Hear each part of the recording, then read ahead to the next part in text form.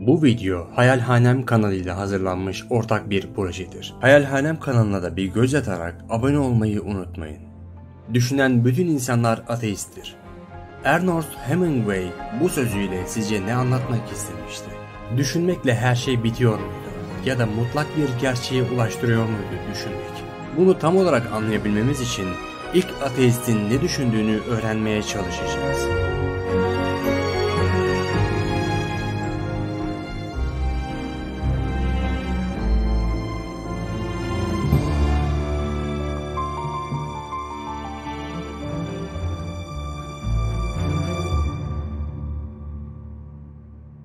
Ateizm kelimesi A olumsuzluk edatıyla teizm kelimesinin birleşiminden meydana geldiğinden yaratıcının varlığını inkar eden felsefi görüş anlamına gelmektedir.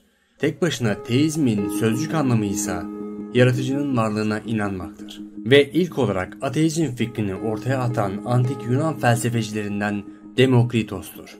Demokritos o zamanki Yunan mitolojisine inanmak yerine yaratılmamış, yok olmayan ve değişmeyen tek varlık özdeksel atomdur diyerek materyalist doğa biliminin ve ateizmin ilk temellerini atmıştır.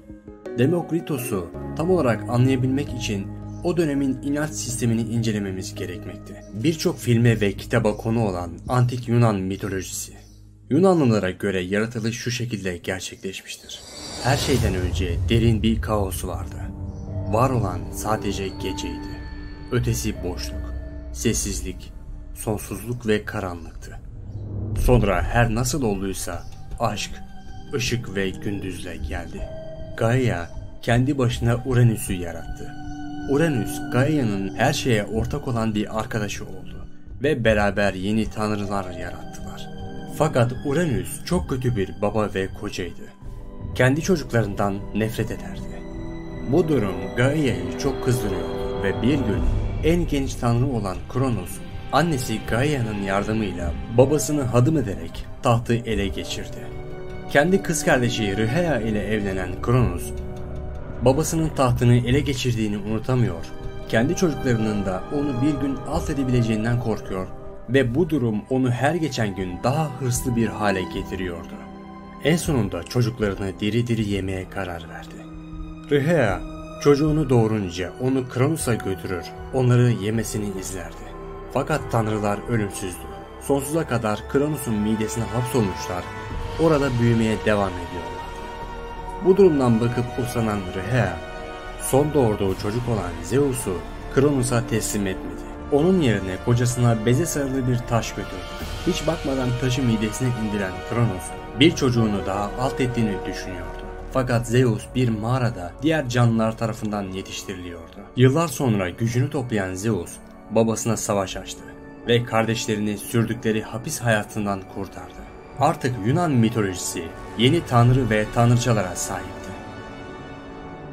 İşte böyle bir inanç sisteminin dayatıldığı bir ortamda yaşadığınızı düşünün. Akıl ve felsefe yoluyla gerçeği bulmaya çalıştığınızı varsayın. Sanırım böyle bir teizmin yani yaratıcılığın karşısında olurdunuz. Çoğunuz hikayeyi dinlerken ne saçmalıyor, ne anlatıyor bu demiş olabilir. Aslında haklısınız çünkü ben de onların yaratılış inancını okurken aynen bunları düşündüm. İşte ateizm fikri böyle ortaya çıkmıştır. Yaratıcıya inanmamayı seçmek. Ateizmin temelinde yaratıcı olgusuna karşı çıkma fikri vardır. Bunu şuradan anlıyoruz. Normalde bir ideolojinin veya inancın kabul görmesi için insanlığın aklındaki bazı sorulara net cevaplar verilmesi gerekir. Ben kimim? Dünyaya nasıl veya nereden geldim? Buradaki görevim ne veya buradan sonra nereye gideceğim gibi sorular. Oysa ki ateizm bu sorulardan sadece birine cevap verebilmiştir. Dünyaya nasıl geldim? İlk çağda ateizm düşüncesi maddenin ezeliyeti teorisiyle bu soruya cevap vermiştir. Fakat Orta Çağ'da Hristiyanlığın gelmesi ve kabul görmesiyle birlikte ateizm hiçbir destekçi bulamamıştır. Orta Çağ'ın sonuna yani 17. yüzyıla geldiğimizde kilisenin Hristiyanlık inancını kendi çıkarları doğrultusunda kullanmasının sonucu olarak Rönesans ve Reform hareketleri gerçekleşmiştir. Böylece düşünce özgürlüğü kavramı oluşmuş, bununla birlikte ateizm fikri tekrar yükselişe geçmiştir. Yani teist bir inanç olan Hristiyanlığın kötüye kullanılmasının sonucunda ateizm tekrar taraftar toplamıştır. Tarihte ne zaman inanç sistemi bireylerin çıkarlarına alet edilse ve bu doğrultuda hurafeler ortaya çıksa ateizm popülaritesini arttırmıştır.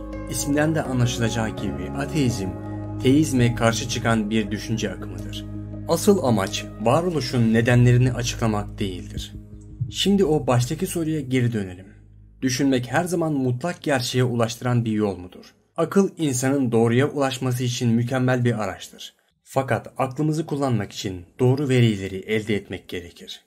Böyle düşündüğümüzde aklımıza ilk olarak bilim gelir. Bilim gözlem ve deneylerle veri toplar. Akılla bu olaylar arasında neden-sonuç ilişkileri kurarak mutlak doğruyu bulmaya çalışır. Yapılan çalışmaların doğruluğu kesinleşmese de mutlaka yayınlanır ki aynı konuyu araştıran bir sonraki bilim insanına mutlak doğruyu bulma konusunda yardımcı olsun. Peki modern bilime göre evren nasıl var olmuştur? Neredeyse 20. yüzyılın başlarına kadar bilim dünyasında kabul görmüş düşünce, evrenin sonsuz boyutta olduğu, sonsuzdan beri var olduğunu ve sonsuza kadar da var olabileceğini iddia ediyor. Diğer adı sabit durum teorisi olan bu görüş, evrenin bir başlangıcı ya da sonu olabileceğini reddediyordu. Materyalist felsefe ve ateizmin de temellerini bu düşünce sistemi oluşturuyordu. Evreni sabit, değişmeyen maddeler bütünü olarak gören bu anlayış, bir yaratıcının varlığını reddediyordu. 1929 yılında başlayan bilimsel gelişmelerin ışığında Big Bang teorisi ortaya atılmış, sabit durum teorisi yıkılmış ve dönemin birçok bilim adamı şu itiraflarda bulunmuşlardır. İtiraflarda bulunmanın insan ruhuna iyi geldiğini söylerler. Ben de bir itirafta bulunacağım. Big Bang modeli bir ateist açısından oldukça sıkıntı vericidir. Çünkü bilim dini kaynaklar tarafından savunulan bir iddiayı ispat etmiştir. Evrenin bir başlangıcı olduğu iddiasını, evrenin bir sonunun veya başlangıcının olmadığını kabul ettiğimiz sürece, evrenin şu anki varlığının mutlak bir açıklama olduğunu savunabiliriz. Ben hala bu açıklamaya inanıyorum. Ama bunu Big Bang karşısında savunmanın pek kolay ve rahat bir durum olmadığını itiraf etmeliyim. Ünlü ateist felsefeci Anthony Flew. Stephen Hawking ise The Direction of Time'da şunları söylemiştir. Neden evren zamanın geçmiş diye adlandırdığımız bir ucunda büyük bir düzen durumu içindeydi? Neden bütün zamanlar boyunca tamamen bir düzensizlik içinde değildi? Düzensizlik içinde olması çok daha mümkün görülebilir. Ve neden düzensizliğin arttığı zamanın yönü, neden evrenin genişleme yönüyle aynıdır? Bir muhtemel görüş, yaratıcının evrenin genişleme evresi için başlangıcında yumuşak ve düzenli bir durum seçmiş olmasıdır. Aslında bu itiraflar onların çıkmazlarıydı. Onları baktıkları her noktada çaresizce yaratıcıya döndüren bir yoldu. Özetle gözlem ve deneylerden oluşan teoriler, sonraki bilim insanlarının teorileri ile değişebilir ve bilim bu şekilde ilerler. Bu bilimin yanlışlarla dolu olduğunu göstermez. Sadece insanlığın doğru bilgiyi edinme yöntemi bu kadar gelişebilmiştir.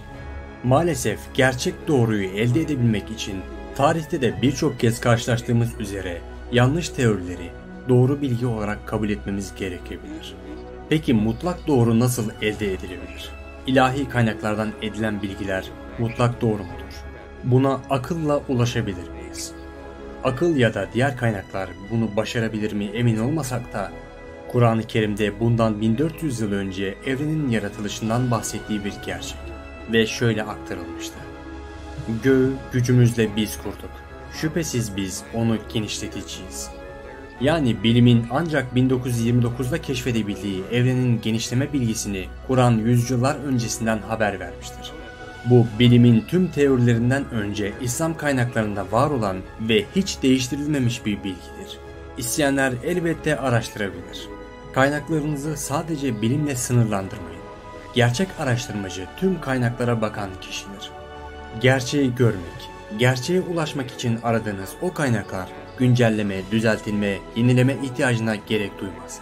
Çünkü her zaman en başından beri gerçeği gösterir. You do believe in God. I cannot conceive of a God who has a will of the kind we experience in ourselves. And life after death. Neither can I conceive of an individual who survives his own physical death.